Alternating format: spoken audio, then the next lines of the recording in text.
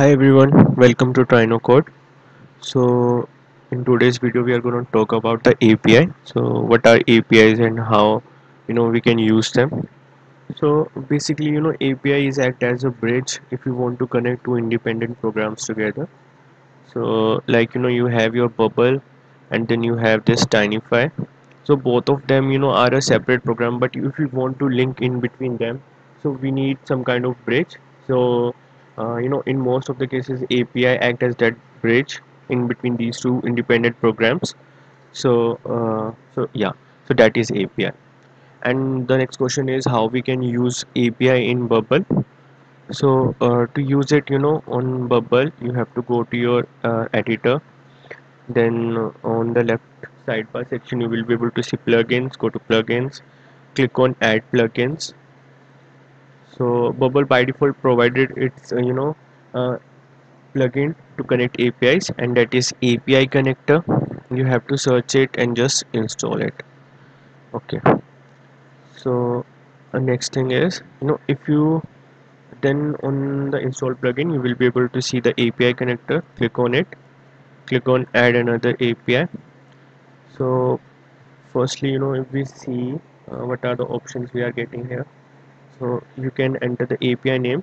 So the authentication level, it depends upon the API you are connecting, what kind of authentication they are giving you. In most of the cases they are none or self-handed. You have to just put something on the headers or parameters, and that will do the job. But in some of the cases they require authentications, and so we do have lots of option here. So in today's video we are going to explore this HTTP basic auth part, in which we have to just provide the login ID and password to connect the APIs. And this is the add a shared header. If you use this one you don't need to if all the APIs under this particular APIs are basically to a one main API, then you don't need to pass headers on each API. Just add the header on the master API and it will work for all of the sub APIs. So then here this is our call, and in this call we are having this name use as. So here we have two use cases like data and action. If you use it data, it will use to get the data from the server. But if you use it as an action, then you can use this particular API in the action part. So we are going to use this one in today's video. And then we have to paste the URL here, and this is the method. So basically what method you are going to do with this particular API. So we do have these kind of methods used on the APIs like get, post, put, patch, delete. So all of them. So yeah, so let's start connecting the API. So if you go to your Tinify, so I'm using this platform to connect to my bubble today. So yeah, here if you click on developer API you will see this section. To get your API's keys, what you need to do, you just need to enter your name, your email address, and get your API key. It will send a message on your email, and on which you will have your dashboard link. Just click on the dashboard link and you will get your API. So now we need to head to the documentation part, explore the API's reference, and here you have these options: example upload from file, example upload from URL. So we are going to use this one, upload from URL. And here we are having this curl call. So mostly if you have this curl call, so you don't need to add everything on bubble one by one. So what it will do, just copy paste it, go to your bubble app, and below you find an option import another curl code. So you just click on it, you paste it, and it will automatically import all the fields like URL, methods, headers, data. So just import it, and here we have imported this particular part. Okay, so this is our curl call and this is our API. So you can name it anything. I'm naming it as compression since we are compressing the image size here. Then we are having this part.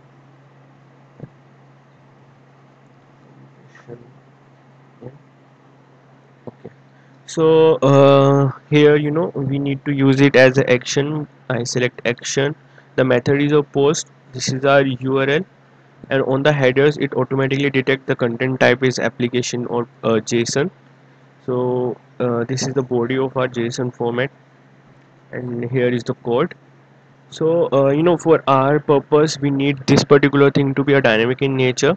So to make it dynamic in nature, we need to use these particular icons here. So what we will do, we will copy uh, this link to initialize the call. Then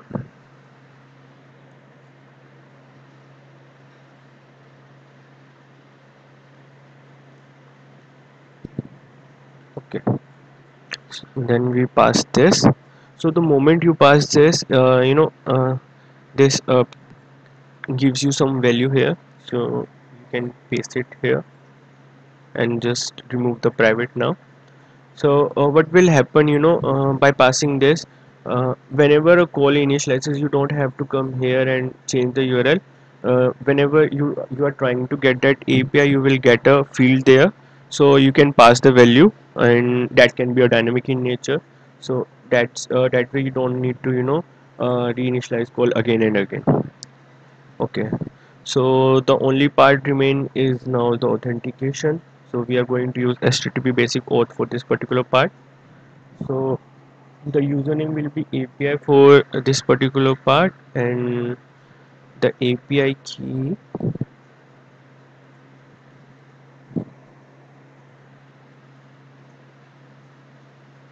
and this will be the API key. Okay, so now we are going to initialize the call. Okay, so if your call got successfully initialized, you will get this kind of message where you will be able to see uh, these data. So like we provided something and it gives us the output here. So the input type, the input size, and this is the output. Okay, so hit save. So now our call is initialized. Now let's move to the editor.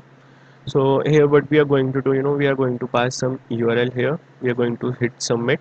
The moment we hit submit, we will save the original image as well, and by using this API we are going to compress this original image and we'll get some compressed image.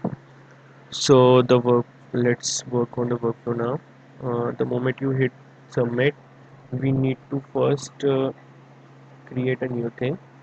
So we are going to store it on our database. Create a new thing, uh, tiny file, and here we will save the original image from input image value. So we have saved, whatever you paste the image link here, we will save it on the original image. Now if if you go on to your plugins, here you see that we have passed this as an action. So what will happen, on workflows, here as the action, if you go to plugins, here you will be find this compression part. So if you didn't put it as an action, it will not come here. So that is the way, you have to, if you want that API to use in all actions, you have to put it as an action here, use as action. Okay, now moving back to workflow, you have to click on plugin, then compression, and here it will ask us to provide some URL here. So let's quickly go Google and find some high resolution images. Okay,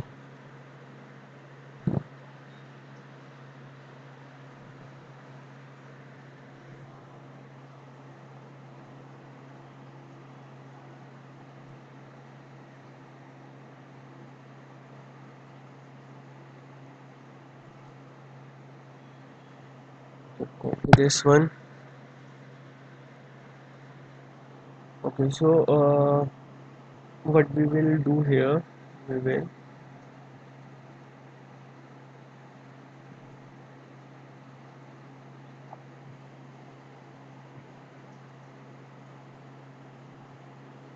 we will part input, we will post some input, paste your value. So whatever the value provided here, we will pass here, so that we can get the data. And now what we are going to do, we are going to make changes to a thing, and that will be our this first one where we have created.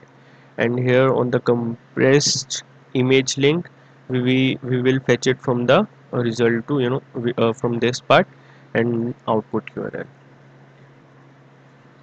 So now,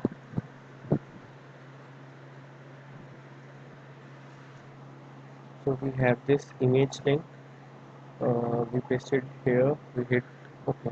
One more thing, we need to reset the relevant inputs. Hold on. Okay. So we have pasted link here, we hit submit. The moment you hit submit, you get the original image and you get the compressed image as well. So now we'll look into it. So this is our original image. We're going to save it to see the difference, and here as well we're going to save it. Okay, so both the images got saved. So now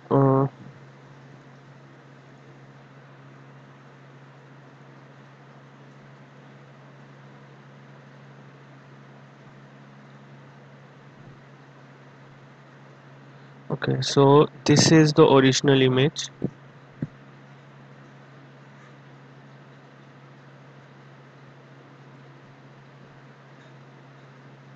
Okay, so this is the original image which was 76 KB, and this is our compressed image which is 40.9 KB. So this way you can use your various APIs to get connected to the bubble and to get the output. So yeah, that is all for today. Okay guys, thank you so much.